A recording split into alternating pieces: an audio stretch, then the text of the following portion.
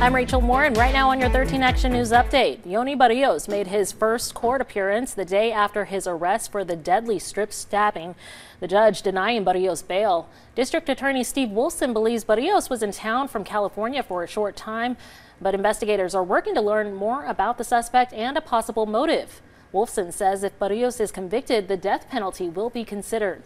And police are investigating a crash overnight near Lamb and Charleston Boulevard. Police say when the car drove away after crashing into a moped, the rider on the moped was taken to the hospital and is now suffering life-threatening injuries. And Asian food, culture, and arts. The Asian Night Market kicks off tonight at College of Southern Nevada. You can enjoy food, activities, and drum performances. This will be the first time the event will be held since 2019 because of the pandemic. It's happening at the West Charleston campus and kicks off at 6 p.m. and runs until midnight. All right, here's a look at your weather forecast. Over the next 7 days, we're staying above average, but you can see a slow decline in our temperatures. So we're looking at low 90s for hopefully the last day this week. We'll see those upper 80s Sunday through Tuesday and mid 80s returning to our forecast by the end of the week.